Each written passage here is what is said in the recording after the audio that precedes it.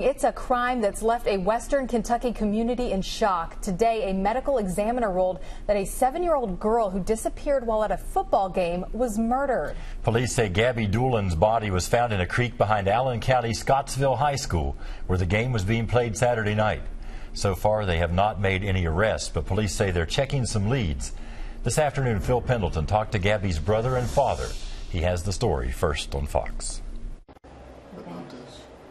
Gabby Doolan's father wanted his son Alec to tell us what his 7-year-old sister meant to him. I'm gonna miss how she was always so happy about everything. No matter what was going on, she was always happy.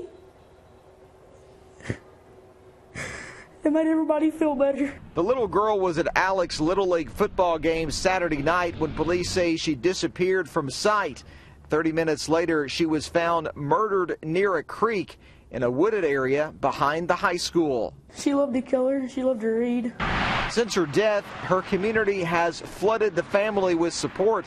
A GoFundMe page had already raised thousands of dollars by Monday. That means everything. Donations, we appreciate that, but I'd give anything to have my baby back. The superintendent says that trained guidance counselors will be at every school tomorrow, stating that he realizes that all the children are going to need all the love and support they can receive. And they're all trained in crisis response, specifically trained on how to address the needs of small children, questions they may have. Since word of the tragedy got out, a makeshift memorial of stuffed animals and angels was made near the spot where she was found. And you know, I have an 8-year-old granddaughter myself, and you know, never know when somebody's going to have to come and comfort you someday. The funeral for Gabby Doolan will be at 1 o'clock Thursday at the Goad Funeral Home in Scottsville.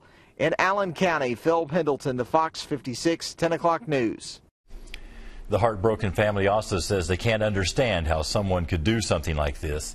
Gabby's mother told reporters she thought her daughter was safe there.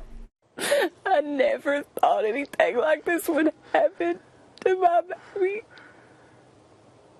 Never in a million years. I thought she was safe because every time we had been there, she knew I told her where she could go and where she couldn't go. Police have not said anything about possible suspects. They're also not releasing any details about the autopsy.